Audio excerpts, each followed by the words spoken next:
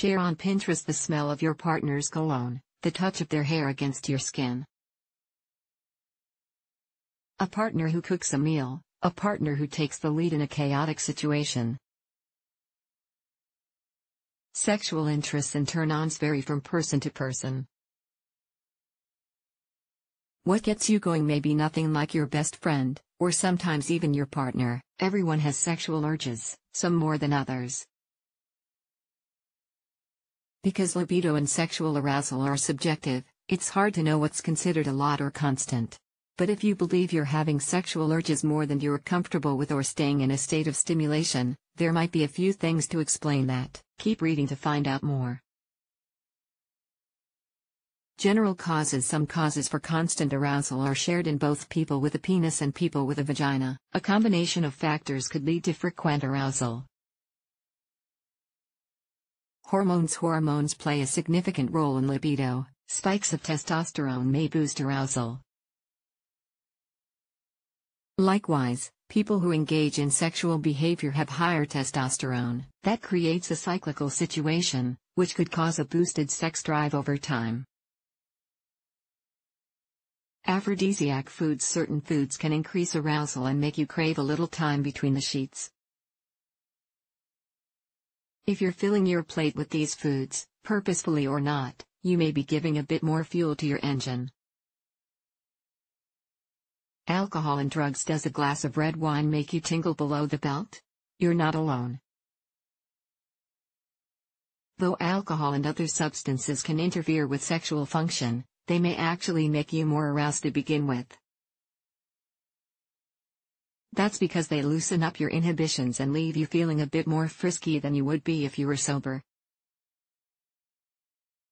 Hypersexuality. Hypersexuality is a hotly debated topic among healthcare providers. Everyone's sex drive is unique, but if you're feeling uncomfortable with your sexual urges and find they're interfering with your daily life, like the ability to be productive or form relationships, then it's worth exploring it. Causes affecting the female reproductive system. Cisgender women and people assigned female at birth, AFAB, may feel more aroused for these reasons. Menstrual cycle. The days in a menstrual cycle are filled with changing hormones as well as events that are designed to activate your sex drive. For example, some people report feeling more easily turned on during the middle of their cycle, or about 14 days before their period starts. That's about the time of ovulation. In terms of evolution, that makes sense. Ovulation is when you'd be most fertile and most likely to conceive. Your body turns up your sex drive to boost chances of procreation. Others report feeling more turned on just before their period.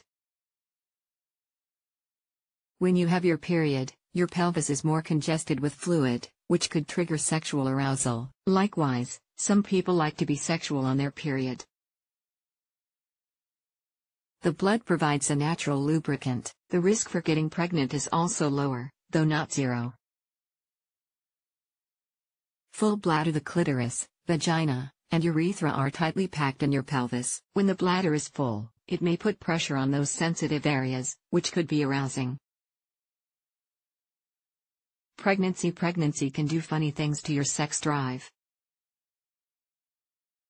In the first days and weeks, changes to hormones may have you seeing red, for your partner, that is. Causes affecting the male reproductive system. If cisgender men and people assigned male at birth, AMAB, find themselves constantly aroused, these causes might be part of the reason. Constant contact with genitalia on the outside of the body, frequent rubbing, tugging, and touching may be a subtle reminder about sexual activities that can lead to constant arousal. Frequent masturbation. It's commonly believed men think about being sexual much more than women. Indeed, research says men do think about it a bit more, but only barely. However, there's another thing they do more that may have an impact on arousal. Men masturbate more frequently, according to one study. This could lead to more frequent arousal. How much arousal is too much? It's not necessarily a bad thing to be horny frequently. Sexual drive is a healthy thing, as is sexual activity. But if you think your constant arousal is getting in the way of other aspects of your life, you may want to consider talking with a doctor or sex therapist. They can help you explore the function of your sexual behavior. If arousal and the need to engage in sexual behavior feels mandatory, or you have a compulsive urge to act on them, you may need to talk about these underlying urges. This could be signs of a hypersexual disorder. Of course, one person's constantly turned on may be very different from another's. It helps to talk with a medical professional about these thoughts and desires.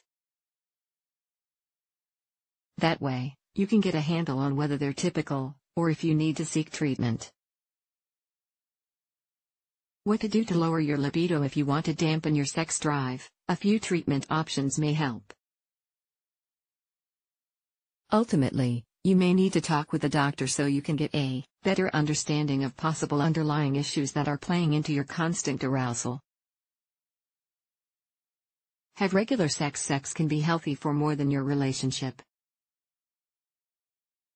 It can help relieve stress and regulate your hormones, too. If you regularly have sex, you might feel fulfilled and not have an unquenchable craving. Workout. It's a different kind of physical engagement, but it's certainly one that could help you alleviate some of that sexual tension. Exercise releases some of the same chemicals and hormones as sexual activity. It can help divert your energy into healthy, productive ends. Masturbate as long as masturbation isn't getting in the way of your work, personal relationships, or other commitments. It's a fun way to get to know your body, your likes, and your cravings. Find creative outlets if you want to use that energy for something not related to sex. Consider finding hobbies or volunteer opportunities that can help you apply that passion somewhere else. Take away your libido can change from day to day. It certainly changes throughout your life. If you feel as if you're constantly aroused, that may not be a bad thing. A healthy sex drive can be a positive quality.